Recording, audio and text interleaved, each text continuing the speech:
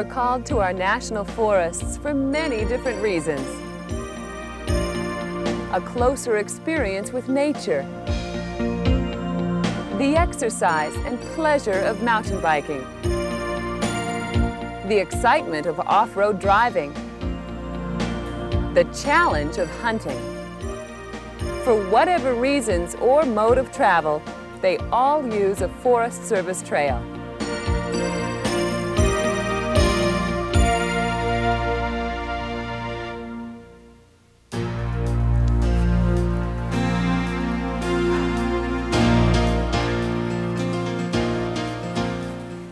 Trails are the pathways to the National Forests of the United States. They allow us the freedom to get away from it all and enjoy the great outdoors. Trails also protect nature from overuse. By funneling the foot, hoof, and vehicle traffic onto designated trails, we limit the heaviest impact to these small strips of pathways and reduce the damage to surrounding areas. But there is a price to pay for the convenience and advantages of trails.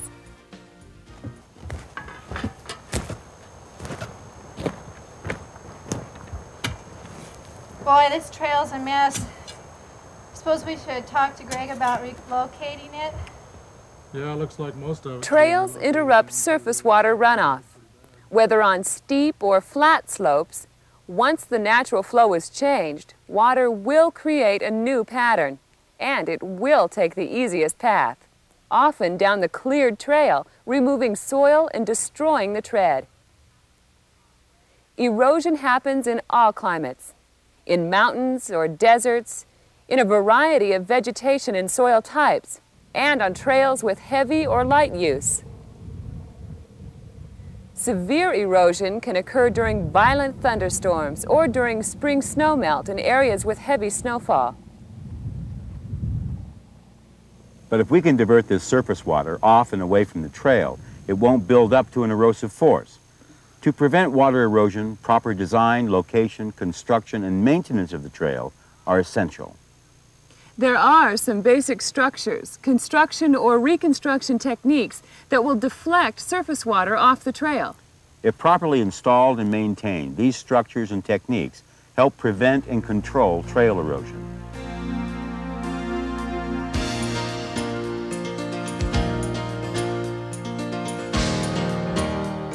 The first technique is the grade dip. This dip in the trail diverts the water to the outside and off the trail.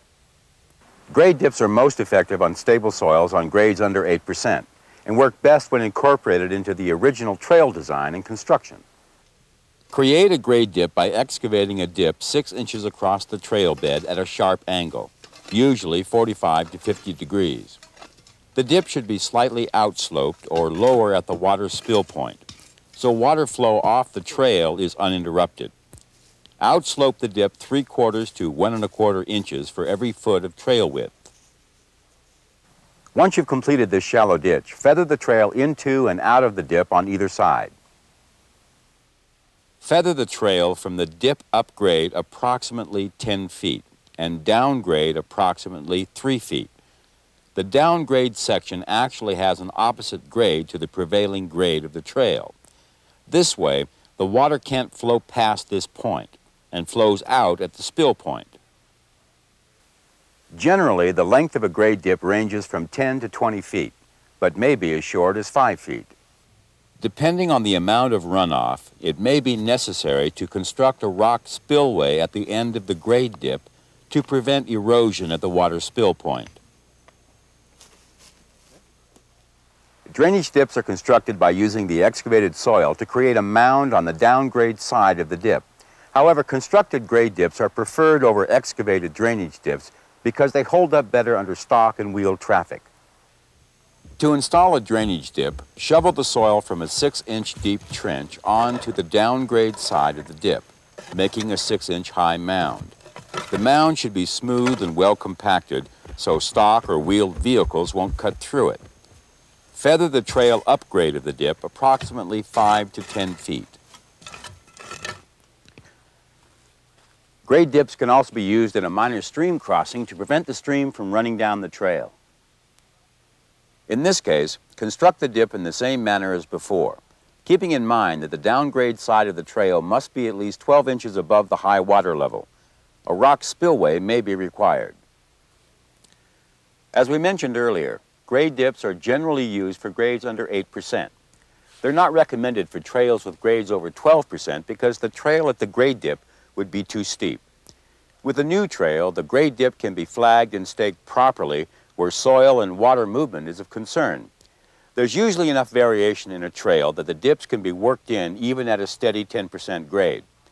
Outsloping should run the entire length of a trail and is most effective when used in combination with grade dips.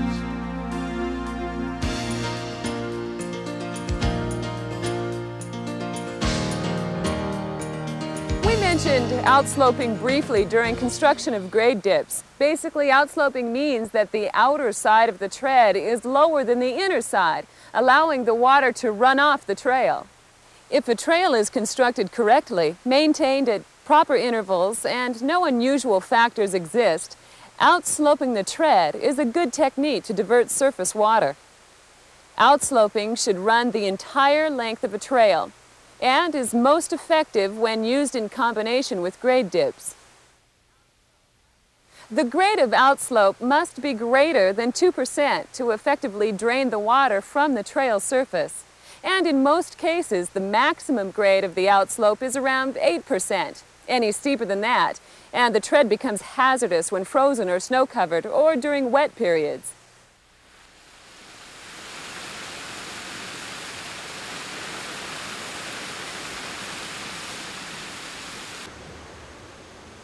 Horses tend to prefer walking on the outside part of a trail, and bicycle riders like to keep their inside pedal away from the hillside. Rocks installed 2 to 3 feet apart will keep this traffic from breaking down the outside edge of the trail. The rutting effect of stock and wheels tends to create grooves in the trail. This forms a berm on the outside that defeats the outsloping and leaves the water on the tread. Water flow from seeps and springs may be too large to be moved off the trail by outsloping alone, and slough materials from the upper bank may build up the inner edge of the trail. To maintain an outslope trail, pull the slough and berm back into the trail, and then regrade the trail.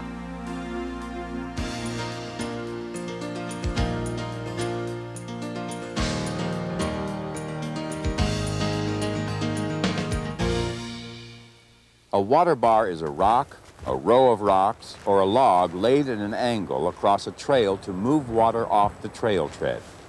A water bar isn't necessarily the best way to deal with surface water, but it's often needed when a trail is poorly located or has a grade that's too steep over a long section of trail. Although water bars are the most commonly used method for erosion control, they should only be used after grade dips have been ruled out. In some cases, especially for reconstruction of a trail or for steep trails, water bars may be the only option. The first step in water bar construction is to determine the location. There are several different elements to consider.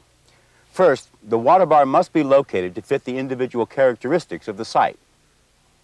It should be as near as possible to the top of a pitch grade, or as close to the source of the water as possible, to reduce the amount of damage the water will do to the trail. Second, avoid locations where a long outlet ditch is required. Third, don't put a water bar where it'll discharge onto a steep, erodible slope or back onto the trail below. Fourth, water bars should discharge onto a filter area. And fifth, a water bar should be near a turn in the trail or at the end of a switchback, so the flow of the water can go straight as the trail turns away. With these considerations in mind, determine the proper spacing. Water bars must be close enough so water accumulation doesn't cause appreciable erosion. There are several variables to consider. The grade of the trail, type of soil, amount of runoff, trail use, and opportunities to move water from the trail surface all play a part in determining the spacing of water bars.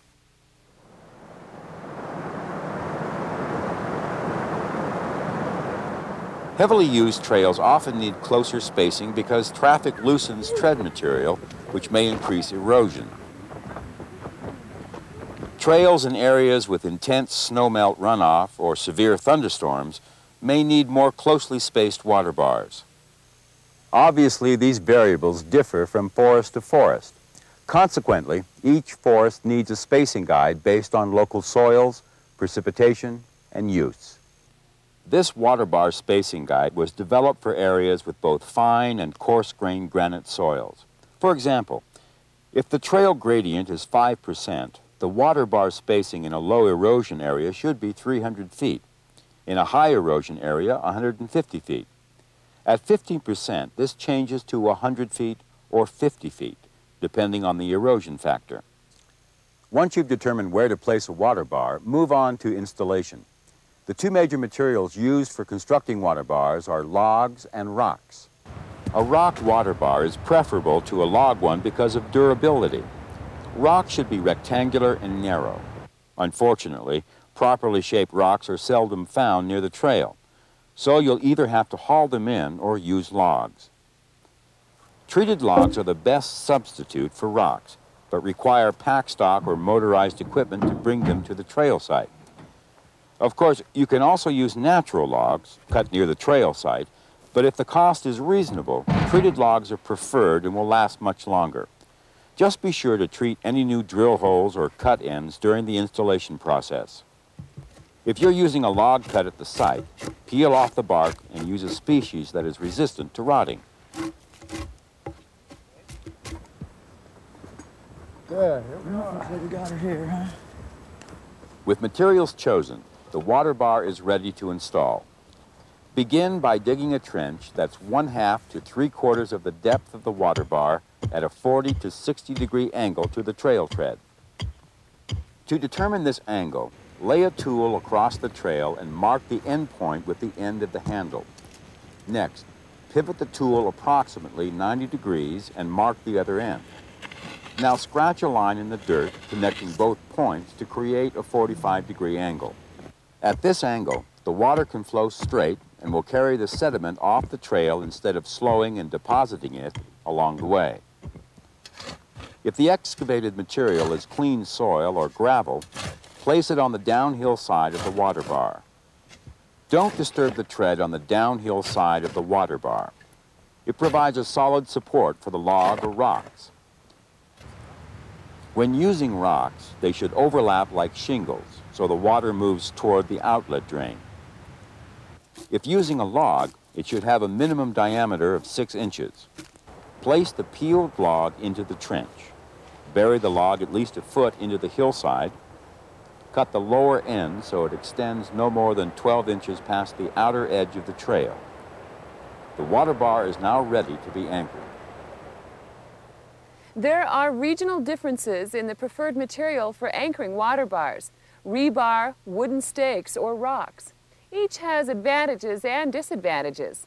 Rebar isn't as much of a tripping hazard as stakes and rocks.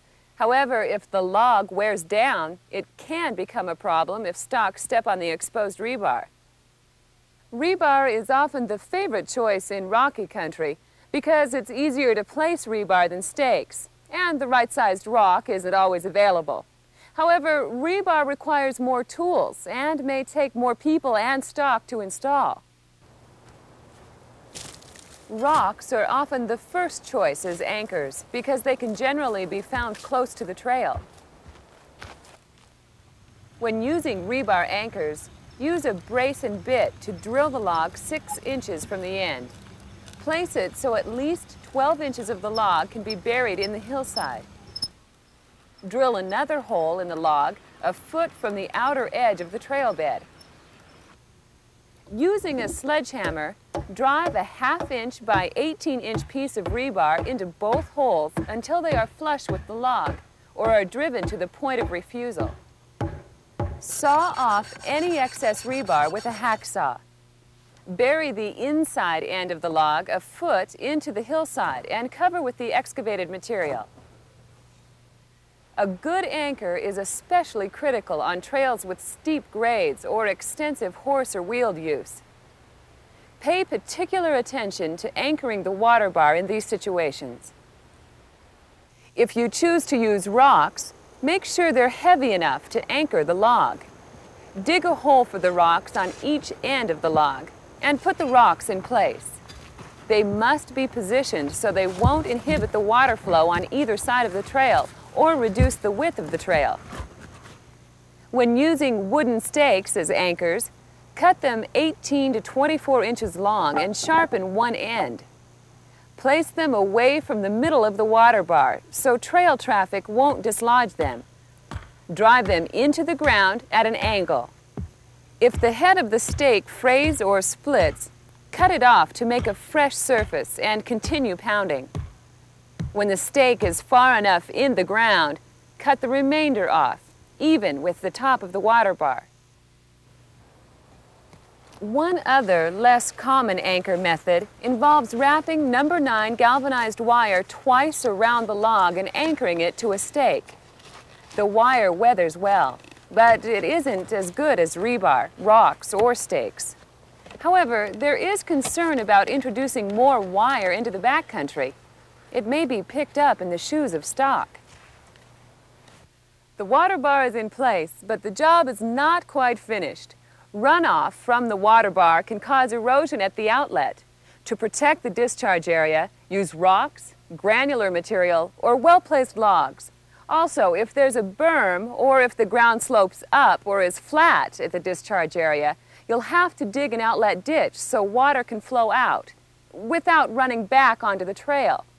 Make the outlet ditch at least 12 inches wide and long enough to keep the water off the trail.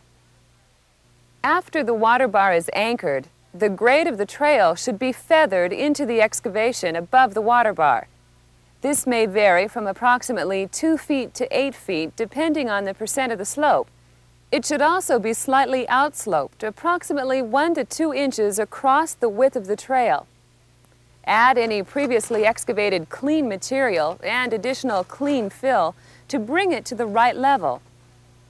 Compact the soil approximately 1 inch above the top of the water bar to allow for settling in the first year.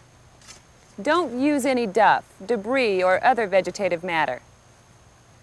Water bars need yearly maintenance to remove sediment that builds up and clogs both outlet ditches and water bars. Mud and debris should be deposited elsewhere. Clean dirt and gravel can be used to reinforce the downhill side of the water bar. Make sure the uphill grade is still feathered into the water bar and slightly outsloped. During these yearly maintenance inspections, you'll be able to tell if your water bars have been properly installed.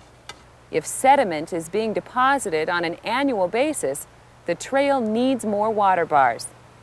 If a water bar is completely filled, the angle of installation may be too shallow, or you might need more water bars.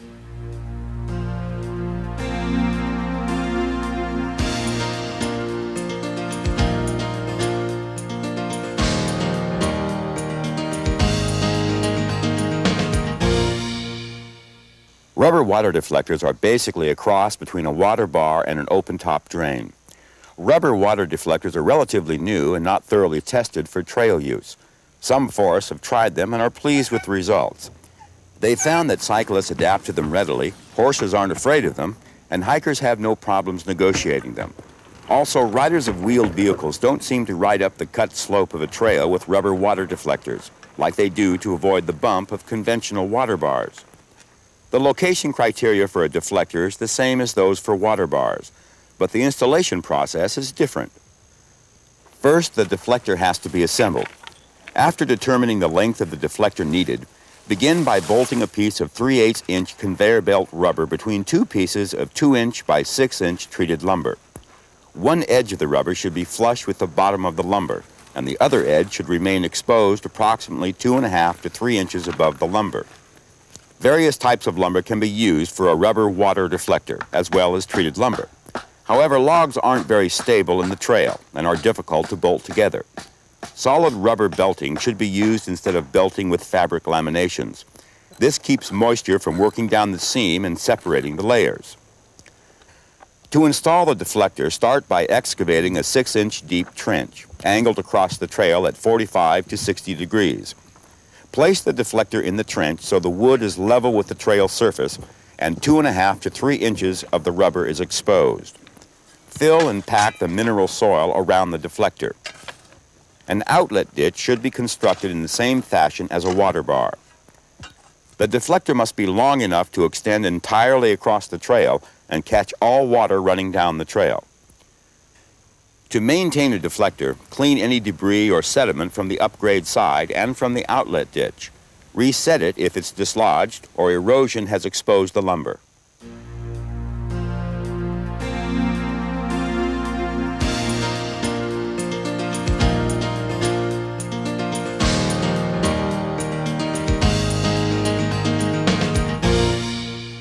Another water control technique is check dams, also known as retainer bars or steps. These are used to hold the trail tread in place and reduce the speed of water moving down the trail. They consist of rocks or a log, creating a terraced section of trail. Check dams are built of the same materials as water bars, and for the same reasons, rocks work best for longevity and permanence. But again, the right-shaped rocks aren't often available at the trail site. Rocks can be slippery when wet, and ice can dislodge them over time. Treated or peeled logs are the next best alternative, but they don't last as long. One last consideration before putting in a check dam. Wheeled vehicles find them very difficult to negotiate. If you expect wheeled traffic on the trail, consider other drainage structures. The height of the check dam is generally determined by what is required to restore the trail tread to its pre-erosion level. However, it should not be higher than 12 inches. When a series of check dams is going to be installed, stretch a string from the first to the last dam at the proper height. In most cases, the height of each dam in between will be the same height as the string. For a series of dams, it is best to place them at equal distances from one another for easier walking, especially for stock. The best length for the terrace section of a check dam is roughly the length of a horse, or 6 feet, or any multiple of 6. Place the log check dam across the trail at a 90-degree angle. Anchor the log a minimum of 5 inches into an undisturbed bank or secure it to existing stable bedrock or pins. Embed logs a minimum of 2 to 3 inches into the trail tread. Rocks should be embedded a minimum of 5 inches. If you're making a rock check dam, use only one rock to form the check dam, or no more than 2. If you have to use 2, the joints should be tightly chinked to hold back the mineral soil. Fill the rut upgrade of the check dam with mineral soil so it's level with the top of the dam, so it forms a trail grade of 3 to 5%. You can make it slightly lower in the center so water will flow over the check dam at this point. The rise of the constructed check dam step should be between 8 and 12 inches. Maintenance of a check dam generally requires resetting rocks or logs that are loose, chinking joints if material has eroded away, and replacing mineral soil in the terrace above the check dam if it's worn away.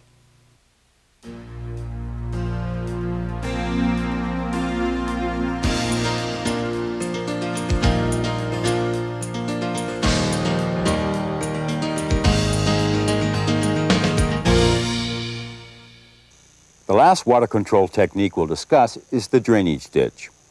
Drainage ditches are commonly used and very effective for springs and seeps above the trail. Drainage ditches are designed to intercept the flow of water before it reaches the trail tread. You don't need materials to make a drainage ditch, just tools for digging. A ditch is excavated parallel with the trail on the uphill side. The water will flow into and along the ditch until it can be routed to the downhill side of the trail by means of a water bar or dip, or a drain, culvert, or bridge. Feeding water into culverts is preferred over water bars because it eliminates the need to route the water back over the trail. Ditches periodically need to be cleaned of debris to maintain the desired depth. Just a few more things. A good time to maintain water diversion structures is just before snow or heavy rain normally occurs. Moving surface water off our forest trails isn't difficult, but it does demand careful planning, selecting the proper structure, and installation and maintenance practices. The techniques that we've just covered will significantly reduce the effects of erosion, which in turn reduces maintenance costs, increases the safety of trails, and helps meet environmental goals and objectives. With your expertise and hard work, you can help ensure better, longer-lasting national forest trails for the future.